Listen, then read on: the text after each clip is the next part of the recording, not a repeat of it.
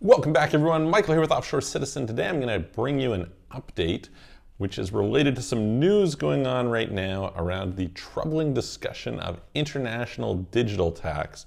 Just in the last few days, we've had Janet Yellen be named the Treasury Secretary of the US, and she is collaborating with UK, with Germany, a bunch of other countries, but in particular Germany and UK is where the conversations have been around bringing in an international digital tax, okay? So this is going to largely be targeted around Facebook, Google, etc., but invariably is going to spill out from there. And so I'm going to talk a little bit about the tax creep. I'm going to talk a little bit about, the general idea here and, how it might affect you and how you should probably be planning around it depending on the business that you're in. As well as I think just what it tells us about the state of the world today. And, that's a whole other conversation. So we'll get into that. All right, before we do that though, if you haven't already, please hit the subscribe button, hit the notification bell, make sure you don't miss out on any of our videos. We try to produce great content for you every single day. And if you're at all interested in help with international tax planning, with how to pay the lowest legal amount of tax possible to save those precious dollars which you've earned and put them back into your pocket, or keep the government from taking them with their thieving hands out of your pocket, or interested in asset protection, international company formation, bank accounts, residencies, citizenships, where to move, international, unofficial citizenships, any of that kind of stuff, please reach out to me. You can book a call, clarity.fm/Michael Rosmer, happy to help you.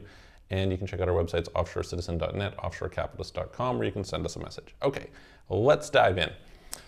So there's been talk about this for a while now. There has been obviously a lot of attention given to the big tech companies about how they, make tons and tons and tons of profit and pay very little tax. And, this has led countries in places like Spain to institute a so-called Google tax. We've had a few countries, Spain, France, Italy, I think UK, India, a bunch of countries have started bringing in these taxes to go after those types of companies, okay? Now, at this point in time, it's mostly been restricted. For example, if we look at what they've done in Spain, it's 750 million euros a year with 3 million euros of local revenue in order to have this affect them. But inevitably, the way that it works is these things start that way and then they creep.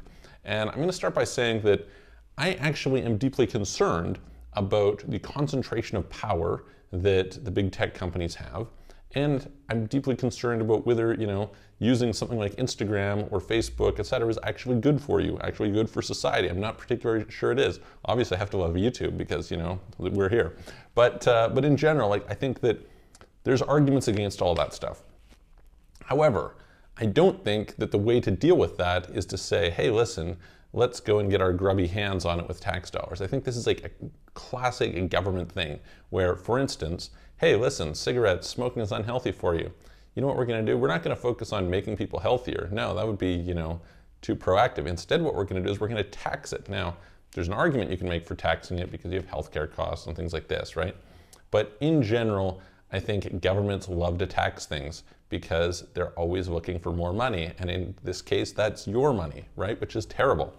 So we see this with things like photo radar, right? Photo radar doesn't make things any safer, but it generates more tax revenue. So people go and, hence get taxed. It's like an indirect tax, right? You can say, oh, it's a fine. It's a tax, right? It's a tax. Okay. So what does this mean for the world today? So I first of all want to kind of just think about kind of the global coordination mechanisms that are happening. I have mentioned in a couple of videos that we're starting to see some breakdown of that. We saw a little bit with Brexit. We saw a little bit with under the Trump administration. Certainly Biden is much more of a globalist than Trump was. We are seeing some cases where Italy, Portugal, Greece, etc., are starting to make their tax systems more favorable to try and attract people. And I think we'll continue to see that trend. We will continue to see tax competition. We're going to see this two pulling forces. One is, hey, listen, the kind of developed Western countries trying to get more tax dollars. And we're going to see these other countries saying, hey, listen, we're wanting to compete, so we're going to try and kind of break away from that. Okay, so fair enough, fair enough. But when we look at what's bringing this together, I think what you can see is that the US is concerned that they're going to lose tax dollars to UK, to France, etc. And that's driving, this self-interest is driving coordination. So I actually think it's very likely that sometime, probably in 2021, we're going to see the implementation of an international digital tax, okay? At first, like I said, it probably will only affect these really major companies, but the way that things work is, either inflation gets your numbers up there over time, or they start to say, oh, hey, let's, expand the area that this tax covers. And so I think that's not especially good, right? So the question that this brings out is, what is it that we can do about this? Now, again, right now, most people watching this channel are not going to be affected by it, so it's not that big a deal. But I do think that we can start to think in terms of something that a lot of people don't really think of, which is how you characterize income and how income gets classified. So I'll give you an example. If you're in certain parts of the world, they will tax income and then they'll lay a whole bunch of socials on top, right?